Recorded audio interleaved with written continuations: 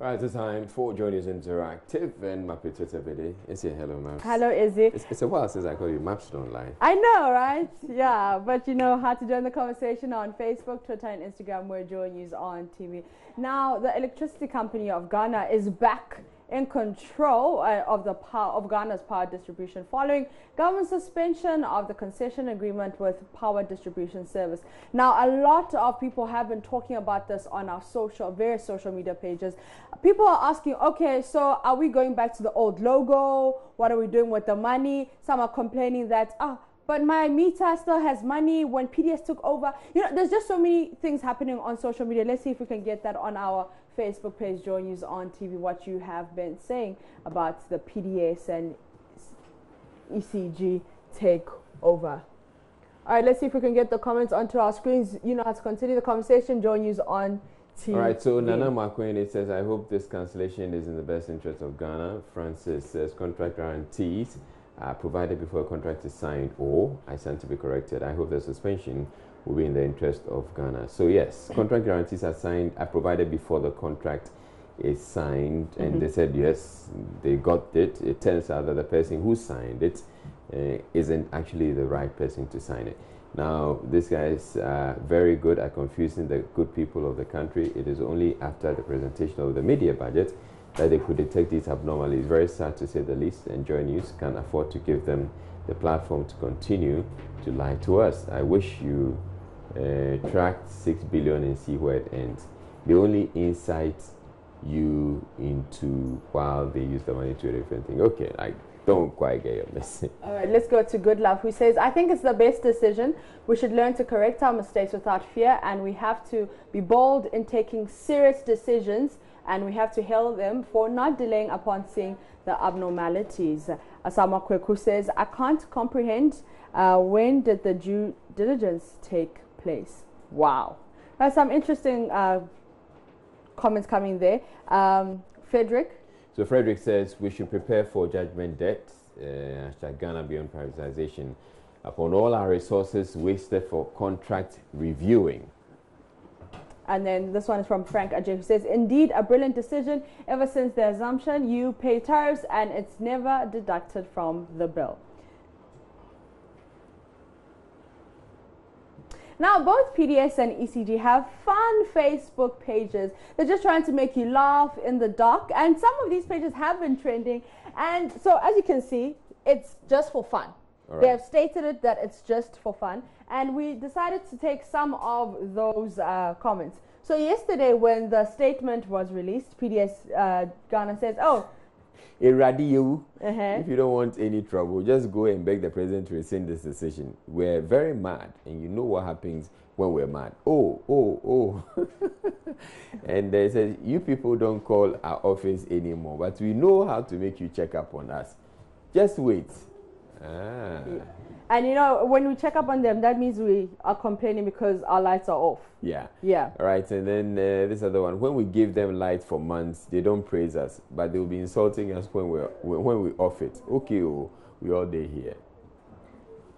And the riddle, when it rains, what happens? So of course, when it rains, usually our lights are going off. And this one, those who don't have light to watch the NSMQ finals, 2019 finals, don't worry. We'll give you light to watch the NSMQ 2020 finals, we promise.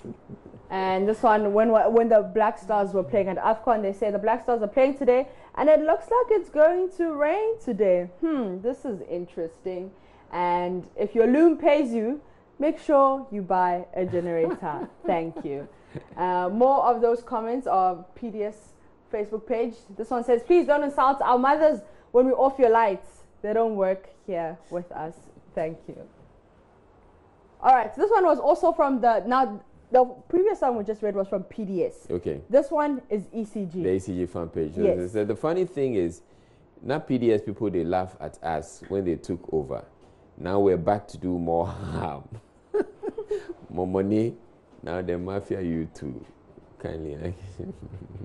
All right, and ECG once again. After selling the company to PDS, government now wants us to take over again. Laughing emoji. Now, Ghanaians, you are in danger. You'll experience worse than before. We won't lie. to you, and those who used to insult our mothers and fathers can continue raining insults on us.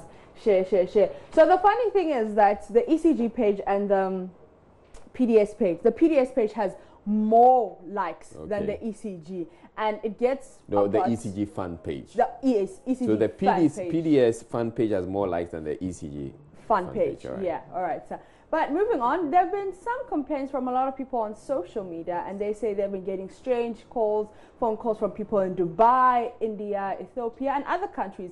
But those 3 countries seem to be appearing the most on their calls. Most of them are spams, and we want to know and find out what exactly is happening. Joining me on the line is our tech expert, Kobe Spiky Nkrumah, to tell us all about this. Now, good evening, Spiky. Good evening, Matt. First of all, where do these companies get our numbers?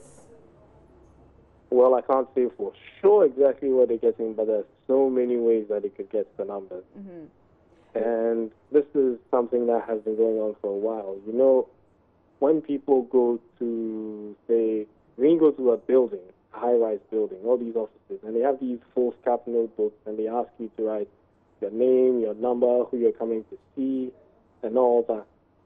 Now, nobody knows how that data is disposed of. When the books get full, nobody knows where those books are sent. But the suggestions that say people go and buy these books because, hey, it's data. And those phone numbers can be used for a lot of things. They could be sold to these companies who are looking for people that they can reach and sell their products to. And sometimes when you travel outside a country and you use free Wi-Fi, before you use it, they actually ask you to sign up, enter some details. And people don't pay attention to all these things. They just fill the document, give away their data. Who knows? That data of yours could be sold to these companies. And sometimes the company also, is a victim of a data breach. And they take this data, and then they sell it to these companies so that they can reach you and sell their products to you. All right, so Spiky, I have also received one of those, some of these phone calls. In fact, I keep getting the phone calls, and I asked them how they got my number, and they're saying that they asked me, have you ever expressed interest in, buying property or getting a mortgage? And I said yes. They said, yes, that's how come we got your number. So, well, they've been frank enough to say that, but yes, like you're saying, it's possible they could have gotten a number. Yeah, because I have also received these calls before, and I have not expressed any interest in getting any property. All right. Or mortgage, but they didn't. They said, well, they got my name from, some database, blah blah. I tried to pry for more information, but the guy wasn't ready to give me information. But I know for a fact that they got my number from probably one of the services that I use for free, which asked for me to put in a phone number. So what I decided to do was to track how these guys get my number by getting a different phone number and then using that to register specific websites and then seeing whether they call that number. So far, I'm just waiting to get calls on that number. Then I would know exactly where the calls and the data is being breached from. All right, Spiky, before we let you go, what happens when you have blocked the number, but they're still able to call you? Because what happens is that people block the number and then it writes spam, and people, they still get through to you. Well, if you're using, it depends on what app you're using to block the number. If you're using an app like Truecaller on your phone, it allows you to block a certain range of phone numbers. Okay. So when it identifies as spam, that's most likely it's Truecaller that's identifying it as spam. So you have to add that phone number and then the string of phone numbers that follow it to the spam or the block list, and it wouldn't even ring.